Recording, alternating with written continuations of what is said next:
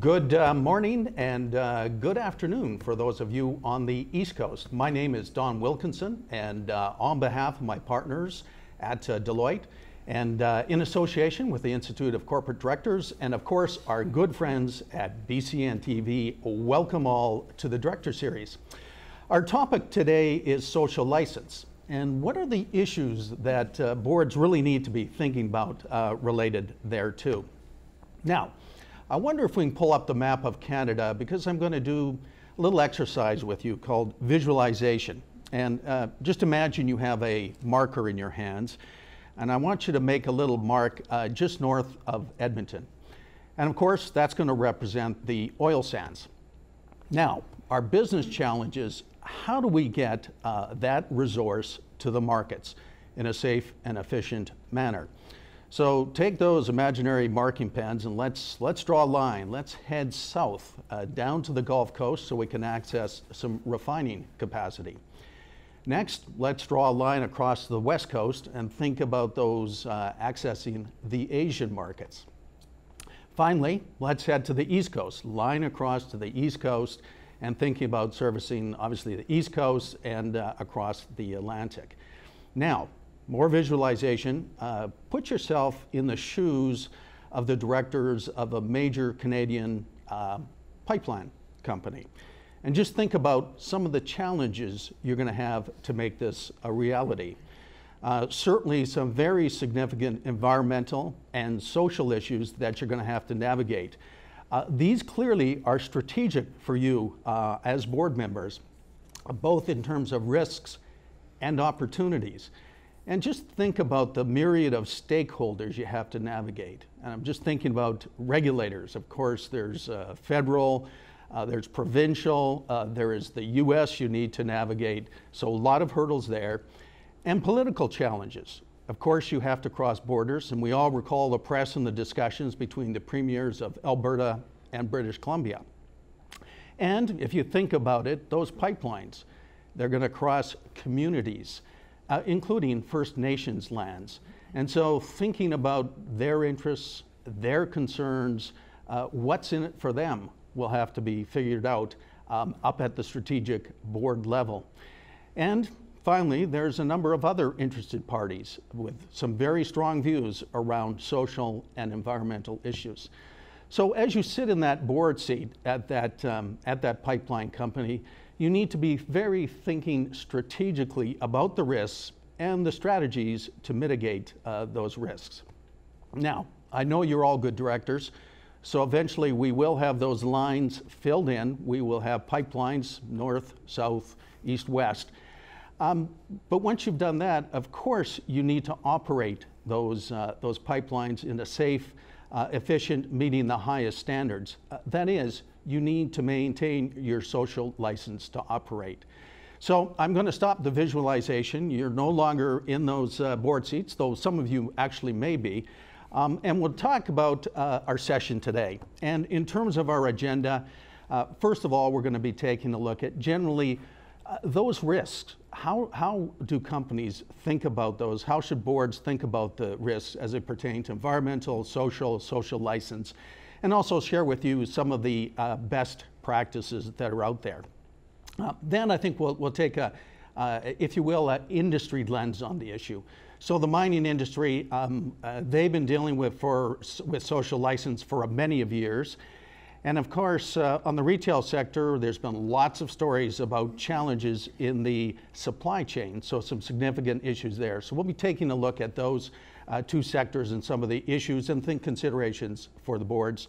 And then just as a change, we'll also take a look at the public sector. How do you marry up social policy along with a public policy in that setting? Now, as always, we will leave some time at the end for some questions and hopefully some answers. Now, as I always tell you, do not wait to the end. As that question comes to mind, there are some question cards in your local setting. Make sure you jot down the question, get them to the administrator. They'll beam them to us, and we'll do our best to answer at the end. One last thing, and I say this every time, we're going to put you to work.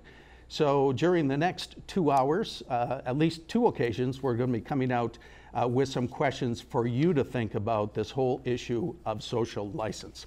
Now, Joining me in the studio today is a very qualified and expert group of panelists, and I know my short introduction won't do them justice, so I would encourage you to take a look in the handout package at their fuller CVs. To my left is Wendy Evans. Now, Wendy has extensive experience, operating experience in both the retail and wholesale sectors. She is the president of Evans & Company Consultants and deals with international marketing, financial, and strategy issues for their clients. She's also an author. So a book, Border Crossing, Doing Business in the U.S. And of course, the U.S. is a very major trading partner for Canada. So important to go read that book and think about doing business south of the border. She also has considerable experience in terms of advising boards and sitting as a board director.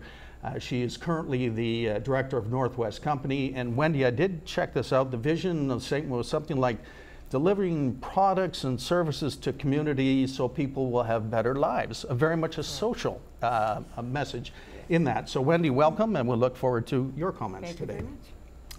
Now, next to Wendy is Bob Kelly. Bob, I think it's about a year now you've been in the chair of CMHC, Canada Mortgage and Housing Corporation. And of course, reading the press and hearing about household debt levels, I think it must be a very interesting chair to sit in. He is the lead director of Market Group, a UK company. He's the chair of Santander Asset Management. And Bob has significant financial services industry experience. He's the former chairman and CEO of Bank of New York Mellon, CFO of Wachovia, also here in Canada, vice chair with TD Bank. So lots of financial experience with Bob, and also academic. So chancellor of the University, or of St. Mary's University. So Bob, welcome to the Director Series, and we're looking forward to your comments. Thank you very much, appreciate it. Next to Bob is Valerie Chort. Valerie is a partner of mine. She leads our Canadian practice around sustainability and climate change. And so while she's busy spending time here in Canada, she also does a bit of global trotting. So operates globally and also the Americas. So she's part of the leadership team for our global group dealing with sustainability issues, and also the leader of our Americas Center of Excellence on the subject. Now, she spends a lot of time advising executives and boards around issues like the environment, health and safety, energy management, sustainability, and so on. So it probably would not be surprising to you to hear that she's actually our internal advisor to Deloitte Canada's Corporate Social Responsibility Program. So Valerie, you've been with us before, but welcome back, and we're looking forward to your comments. Thank you. Next to Valerie is Alan Hibben. Alan is a managing director of the mergers and acquisition area over at RBC Capital Markets Group. Previously, he was involved with strategy with RBC, leading corporate strategy and corporate development. He was the CEO of their private equity firm, and also has considerable experience as a chief executive officer, a CFO, and a director of many public and private companies. He is currently the director Hudbay Minerals, so clearly social license an important issue in that seat. And Alan, also an author. I think you do some articles for the ICD Director's Journal, including on social license. So we're looking forward to your comments today, and welcome. Thanks.